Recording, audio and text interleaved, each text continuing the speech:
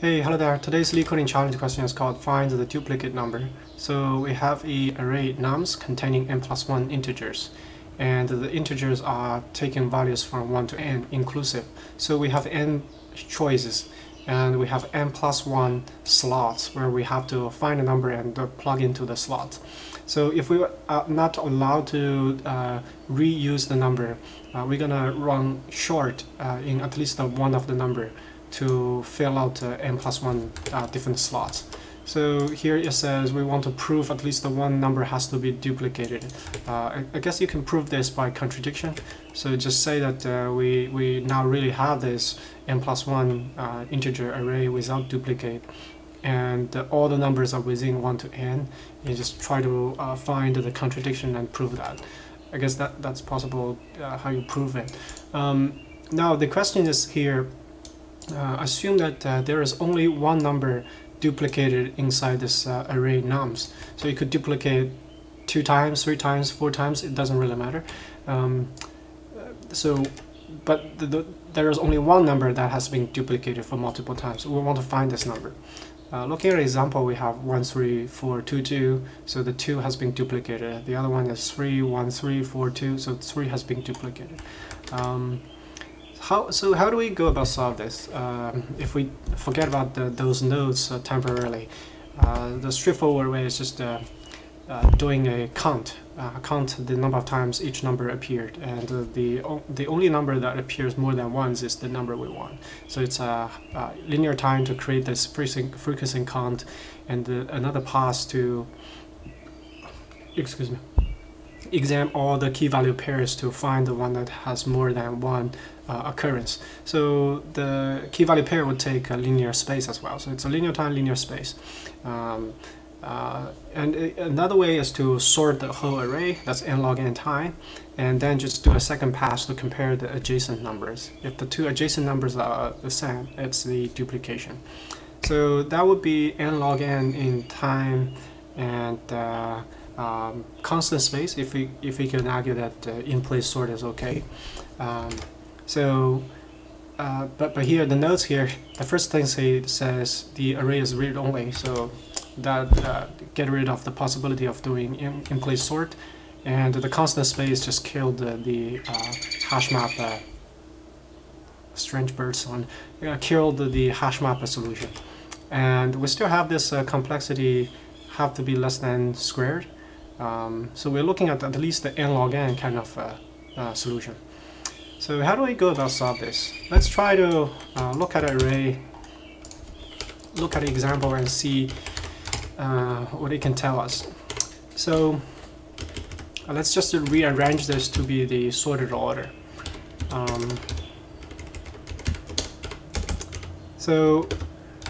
What we can notice here is that if we don't have this duplicate, each number is actually, because we have to fill the array with 1 to n. If we don't have a duplicate, that means we are looking at the nums array with exactly n numbers, 1 to n. Each number is telling us how many number is less than or equal to this number.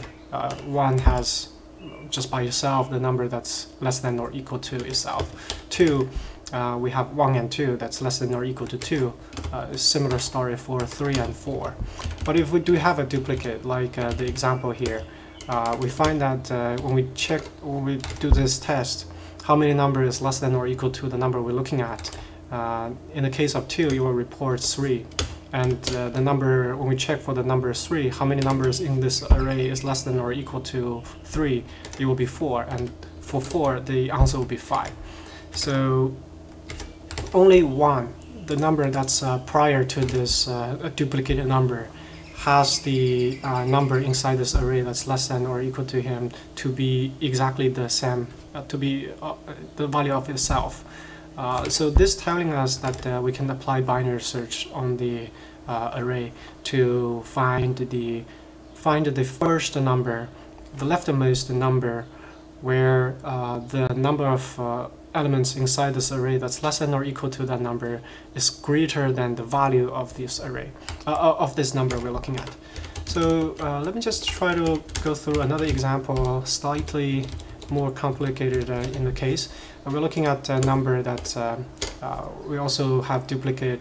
We also get rid of 1, and the number 4 duplicated 2 times. The reason being that we have to have, because the largest number here is 5, in order to make this array size n plus 1, so we have to fill this, at least this 6 elements, and we get rid of 1, so the number 4, if it's the duplicate, it has to be duplicated for 2 times, two more times, then you should. So we do this analysis again. We look at every number and just look at think about how many numbers inside this array that's less than or equal to the number we're looking at. For 2, it's 1. For 3, it is 2. And for 4 here, because we have 3 copies of the 4, so we add 3 to the prior 2, it will be 5. For 5, it will be 6.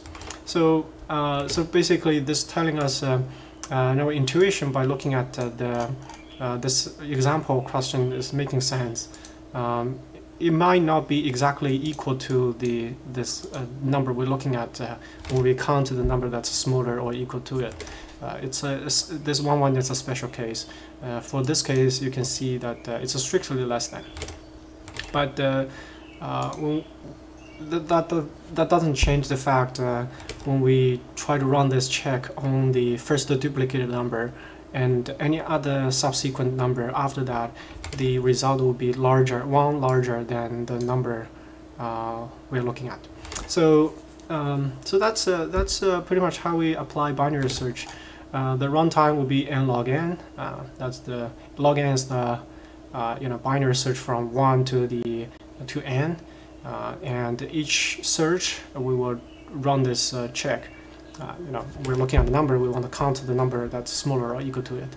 So that check is linear time, so it's n log n, and the space is constant. That's the binary search solution. So let's just code this up really quickly. We got the low and high, which is 1 and n. Here n is basically the length of this array subtracted by 1, because the array has n plus 1 element. So the length subtracted by 1 is the maximum number. So that L and low and high is our search space. So just not gonna do binary search.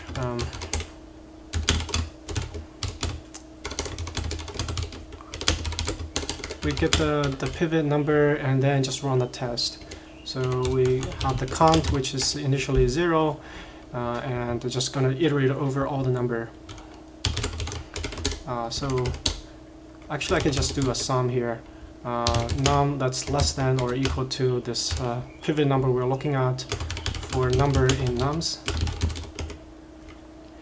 If this count is less than or equal to the number, that means we are still in the left-hand side kind of territory. We want to bump the lower bound to be at least the 1 over the m. Otherwise, we are potentially looking at the first number where this duplicated situation is happening. It could be 5, it could be 4. So we want to be able to pinpoint to this number. So we decrement the upper bound to be exactly m, because we don't want to lose it. In the end, we just return the once it's converged, the low and high will be the same value, so we can return either one of those.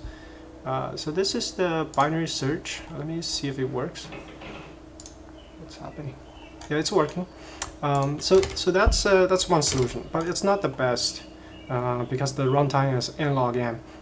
Let's try to see if we can spot some kind of a pattern here that allow us to come up with some even smarter thing. So let's think about if we don't have a duplicate, we will have an array that's looking like this. It's going to be n element from 1 to n. If we put the index here, notice what's actually happening here is that the index and the value here is basically telling us what's the next element in the line will be inside this array, right? So the first element is 0, the index 0 element has a value 1. 1 is pointing to index 1. Index 1's value is 2, and 2 here is telling us to go here to find the next number. 3 is telling us to go for index 3 to find the next number, which is 4. So basically the value inside this array can functionally like a pointer in the linked list, which is pointing to the next number inside this linked list, but here is represented as an array here. Let's say that if we want to now we add a duplication, what kind of a change would this happen? So just try to destroy the sorted property a little bit to show that it's a little bit more generic. We added 2 here. So what will happen? So we try to draw this as actual linked list. So the 0 here, you know, the node 0 here will points to the link here 1 will points to node 1, and node 1 has a link that's pointing to the node at index 2, which is going to be 3. 3 will points to sorry, that's 2. 2 will have the node 2 will have a link that's pointing to the node at the index 3, so it points here. And 3 here has a link that's pointing to the node at the index 2, so we we start to for getting into a loop here, because after 3 is pointing to the node at the index 3. That node has a link to 2. 2 is go back to here, so we basically stuck in a loop here.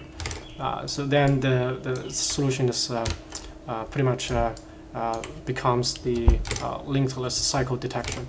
So just going to run this through this kind of analysis through another example to see how it goes. So we have 0, 1, 2, 3, 4, 5. That's the nodes value, and the arrays value here are basically the links. So here we start with 0, that's the head node. It's pointing to node at the index 2, which is here. And the link is pointing to 4, so we go there. And 4 is telling us to go to 4, so we start to see a loop. So this question now is basically linked list cycle detection, and what we want to find is the first node inside this linked list that's the entry point to this cycle. So there are the linked list cycle and linked list cycle detection problem on Leetcode. This is pretty much the second question. So to solve this, we're going to have a fast and slow pointer. Just going to illustrate with a pre-prepared graph here. Basically, we're going to move the faster runner 2 hops 2 nodes at a time. So in the first iteration, the slow one, we're going to move that 1 step at a time. So we're going to, the second iteration, fast to go there, slow is here, then fast to go here, slow, fast already start to get stuck into the loop, slow just the first, just entering the loop, then fast to go here, slow is here, fast is trying to catching up. One more iteration, it will look like this, and 1, 2, go here, slow is here, and then the next iteration, fast and slow will catch up. But we're not done yet. We have to reset once the low and fast meet each other. That's indicative there is a cycle. That's basically the cycle detection question number 1. We have to reset the slow, have that to go back to the beginning, and then move the slow and faster pointer runner in the same pace. Just let it be 1, because 1 is guaranteed that we will converge in the right place. So every iteration now we move fast and slow just 1 step. The next iteration here, then the time that when slow and fast meet again, it's the entry point to the cycle inside this linked list. So we're basically just gonna use the number inside this array as the links. conceptually think about this as a linked list represented in the array format, and try to detect the entry point to the cycle. So that algorithm you can see here is basically linear with respect to the length of the array, and it's also constant space because we only have 2 pointers. That's two numbers that's running. So yeah, just gonna code that up very quickly. We have a slow and fast. They initially to be the first number inside this array, and we're just gonna try to run them at different speed until they meet.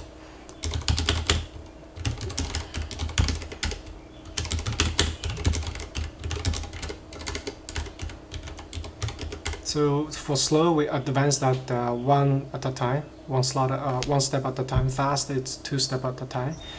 And if slow and fast, they meet each other, that's indicative there is a cycle. So we break out of the loop, and then we reset the slow to become back to the beginning, and then try to run slow and fast in the same pace. So while slow and fast haven't meet in the entry point of the cycle, we will do this traverse.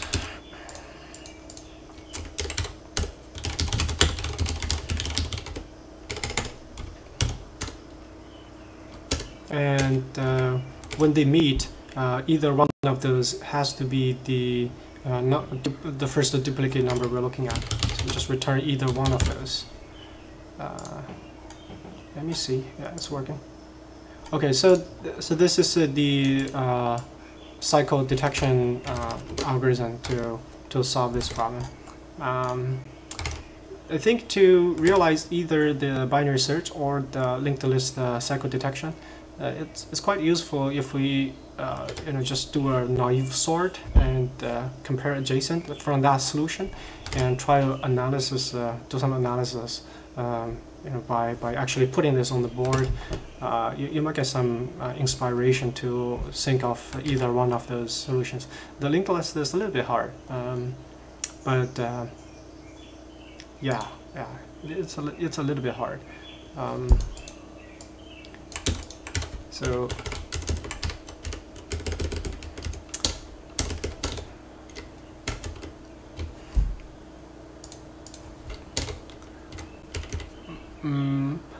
not really. You can see here there's this kind of a diagonal line. If you draw that, it's kind of linking those things together. It's a quite nice matching, but that's without duplication. Then if you introduce one of the duplication, that kind of destroyed the zigzag kind of linkage, and maybe that's the trigger you can use to say, hey, I think that if I add one more duplicate, it would destroy this nice linkage, and just starting to analyze what kind of property it will have. And here you can see that it's quite obvious. If it's a sorted order, if you insert one duplicate, instead of be able to keep advancing to the next, you start a self loop there. And then maybe drawing some more generic case, you can find a bigger loop and do some analysis about that. Anyway, that's the 2 solutions to this question today.